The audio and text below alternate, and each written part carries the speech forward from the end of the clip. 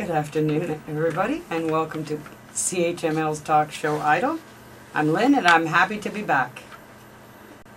Bullying. It's a word we've heard a lot lately. Seems like everybody's talking about it these days. Well, we're going to hear it a few more times today because I'm talking about it too. Bullying conjures up an image of the big kid pushing the little kids down in the playground, the leather-jacketed thug and his little wannabe standing behind him, frightening some kid into handing over his lunch money. Well, here's today's news flash. Bullying is not limited to kids on a playground or teenagers on the internet. There's a nasty form of bullying that doesn't get a lot of attention, and that is adults bullying adults in the workplace. A little more sophisticated than the playground thug going after your lunch money, these emotional thugs go after your dignity, your self-confidence, your self-respect.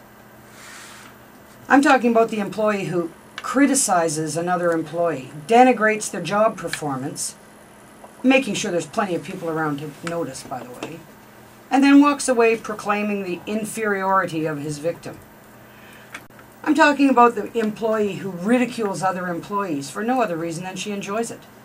She mocks their clothes, their hair, the way they stand, sit, walk, answer a phone. Anything she can wrap her narrow little mind around is fair game. And it is a game for these people. They get points if they can intimidate you into changing something about yourself. They get points if they can rattle you enough that you make mistakes in your work. If they can make you explode in anger, they get bonus points. If they can make you cry, they win.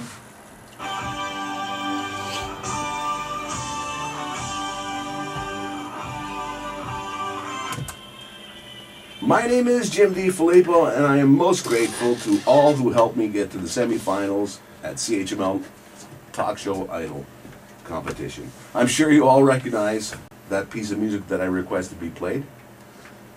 You know what? I guess you all realize that what we're going to talk about this afternoon. We're going to talk about weddings. And did you ever notice that that piece of music, dun, dun, dun, dun, dun, dun, dun, with a few little changes, could sound just like dun, dun, dun, dun, dun, dun, dun, dun.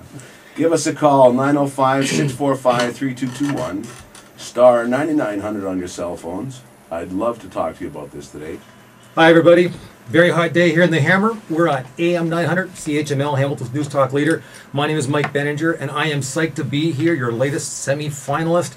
Hockey is finally over. Ticats preseason football right here on CHML, only 1 week away. In that same vein, my guest today, a living legend, one of Hamilton's favorite adopted sons, former Ticat legend, CFL Hall of Famer, and pro wrestler Angelo King Kong Mosca. Hello, Angelo. How you doing, Mike? Great to talk to you. Great to talk to you. We got so much to cover. Let's start from the beginning. All right. You've been to Canada since when? Pardon me? You came to Canada when? I came 1958, 58 years ago this week. 50 years ago this week. Graduated Notre Dame University. You got it. You still follow the Irish? I'll sure do. They've had a tough time. The last time when I was around, Paul Horning was the Heisman Trophy winner in 1956.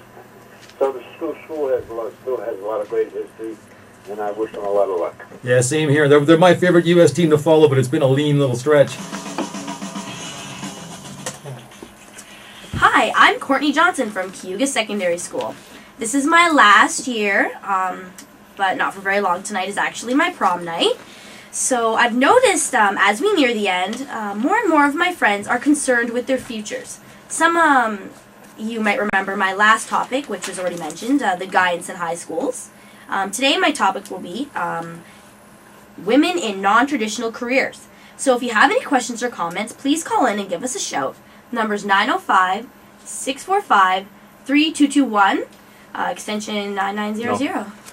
Star 9900. Oh, sorry, star 9900. Read that wrong. Apologies. Generally, in earlier years, trades such as pipe fitting, welding, woodworking were traditionally held by men. Today, I have Megan Hubachek, who is going to tell us a little bit about what she does. I went to school at Mohawk College for construction engineering technologist, and there you learn how to do like carpentry, and then you learn a little bit of plumbing and pipe fitting, and then you get to do welding in your last year. It kind of gives you an all-around feel of what the trades are, so you can decide really what you want to do. And you also get the management and the computer side, so you can learn how to do drawings and AutoCAD and all of that stuff. Good afternoon, Hamilton. My name is Karen Johnson, and you are listening to AM 900 CHML. And as mentioned by Scott, I do have more of a controversial subject this time. I thought, in light of today's events in Hamilton, the Hamilton Pride Festival kickoff party tonight happening here, I want to know what your thoughts are in Hamilton. Give us a call at 905-645-3221 from your cell phone star 9900. I've invited into the studio today Emily Groom. She is the vice chair for the Hamilton Pride Festival. And Emily, what is Hamilton Pride all about, and why are we having it here in our city for the 12th year in a row? Well, thank you very much for having me on the show today, Karen. Of course, Hamilton Pride is in its 12th year. Essentially, we have a Hamilton Pride Festival as to commemorate and stand strong with our queer brothers and sisters, of course, across the country. And So it's a across celebration, the world. really. Absolutely. Celebration, it's a party, but also to remind ourselves of why we're doing it. Well, good afternoon, everyone. It's Friday, June 6th, and I am Gary Munro, coming at you right here from 900 CHML, Hamilton's news talk leader. And this is Talk Show Idol. And I have to tell you, it is my pleasure to be back and closing out the semifinals of this competition.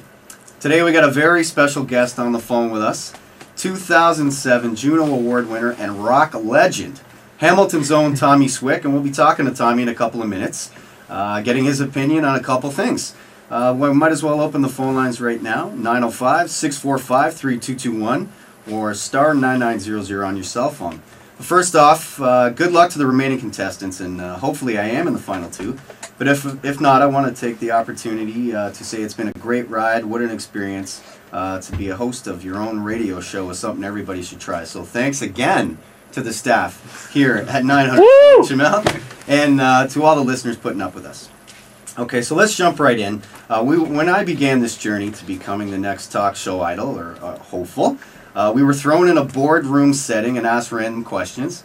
And the ones that stood out for me basically were, what do you love about Hamilton? And on the flip side, what do you hate about Hamilton? Well, my first thought was Cat fans. But what really bothers me is, that's the joke.